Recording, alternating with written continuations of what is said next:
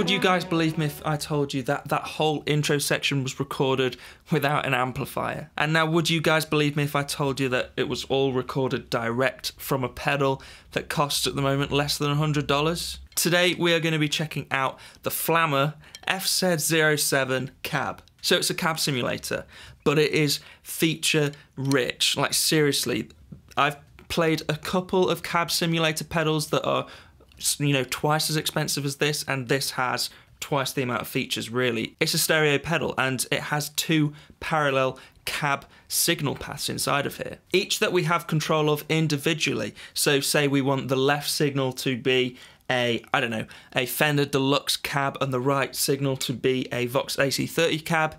Easy with the Flamma. Or say you want the left side to be a Mesa Boogie 4x12 Monster and then the right side to be maybe a Bassman 4x10. You can still do that, and I'm sure it would sound interesting but still pretty good.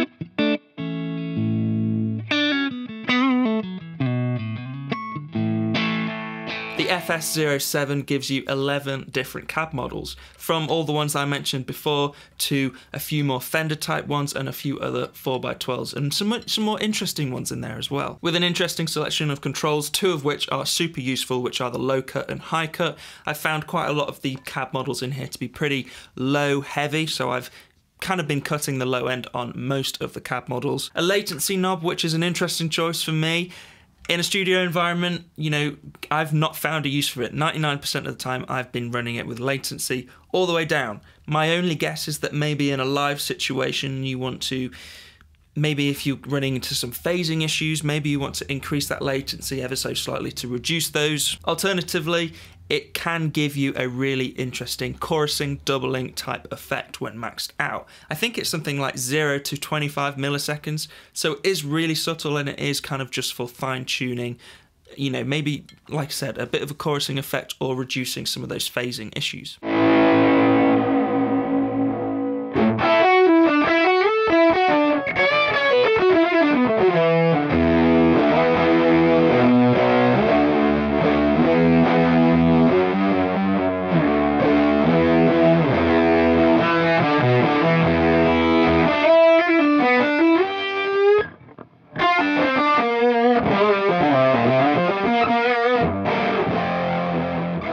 7 onboard presets, which is pretty crazy. We can edit and create them with the pedal, but this pedal also comes with the really in-depth computer editor that basically makes it easier to edit your presets, organize your presets, and I also think it gives you the opportunity to load in your own impulse responses. So say you don't like the cab sounds in here and you've got your own set, put them into the pedal and you're sorted. Now, I'm under no illusions that this is a budget pedal from a budget manufacturer. On this channel, we've become pretty used to kind of high-end stuff, so I wasn't really expecting much from this pedal, admittedly, and when Flamma got in touch in the first place, the cab sim pedal was not the one I wanted them to send me out of their whole range. Like I said, I came into this a little bit with low expectations, and I'll be honest with you, it has surpassed all my expectations. Build quality is decent for a budget pedal. It's a metal enclosure, slightly thinner than maybe we would expect from a boutique manufacturer, but that's completely fine. Jack seems solid, knobs seem solid, and the switch also is a nice soft switch that has got some momentary functions as well.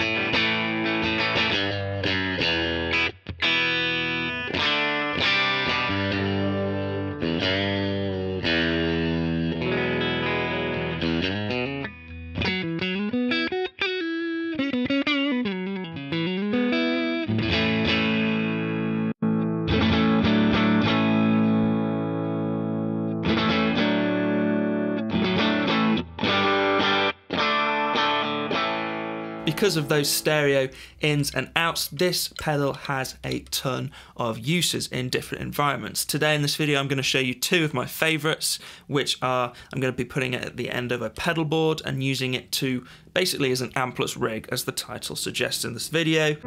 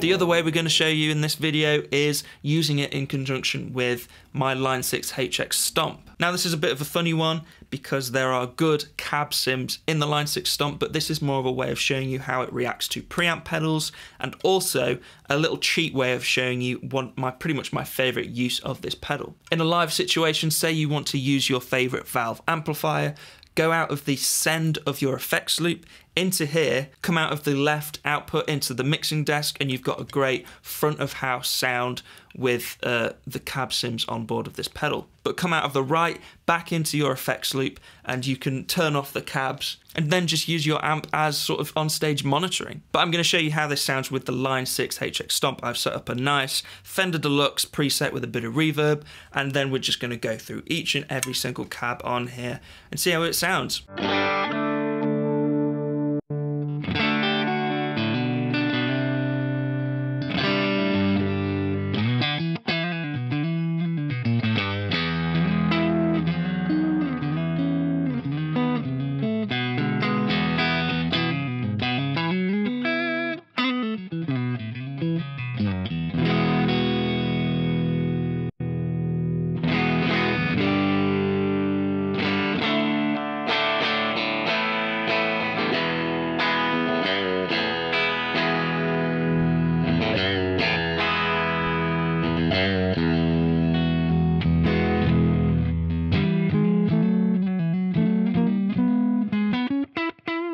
At the moment, this is on their website for $88. It says it's on sale, but there's no indication of when that sale is ending. But for $88, this is an incredible, incredible bargain because it sounds good. Like, it just does sound good. Yes, it's in a slightly more budget-friendly enclosure, and it's coming from a more budget-friendly Far Eastern company. But the sounds are there, and really that's what's most important to me.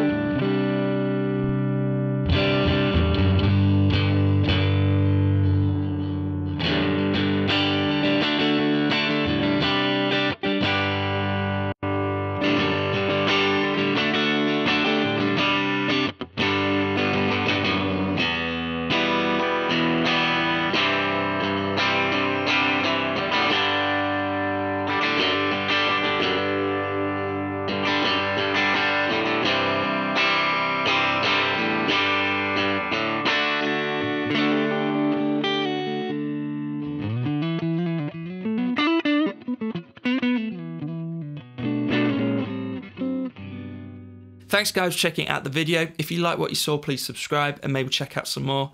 And I'll see you in the next one. Cheers guys.